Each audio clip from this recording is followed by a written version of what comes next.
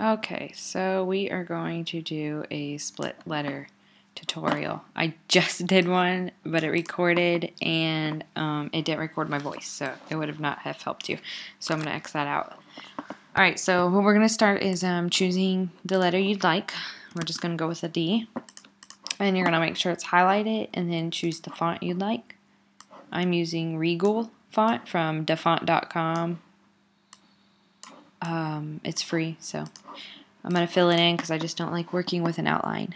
Then you're going to select this little draw rectangle over here, and you're going to place it wherever you'd like for the split to be. You don't need to do like, oh, that big. No, you can just do a little bitty split.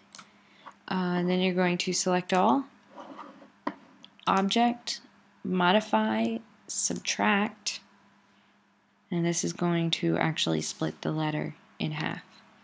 Okay, and then we'll realize that once it's split, it's kind of becomes ungrouped.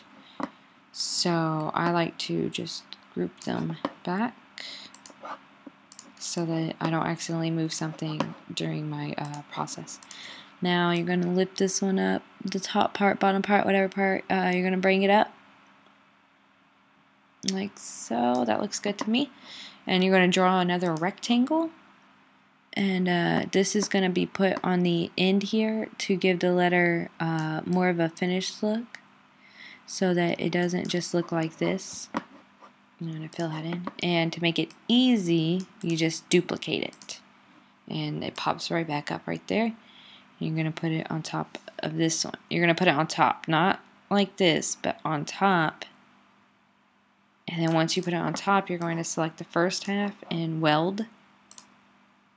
That way the rectangle we just did, and same with the bottom half, becomes a part of the cut and like a part of the design itself. You'll realize that once you weld, as it ungroups some things. So again, I like to group them so that I don't move anything around. And that is your split letter. Super simple, super awesome. I like to keep the grid lines up so I can keep everything in line here. Then you're going to choose a font and, you know, put whatever you'd like. Oh, look at that.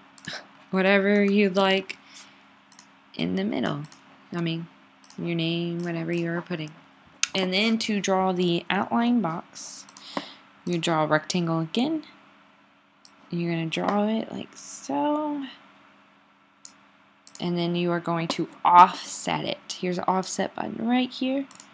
Go to offset, corner, apply, and there you go.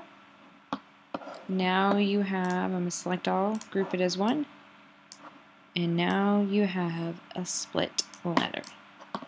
Hope y'all liked it.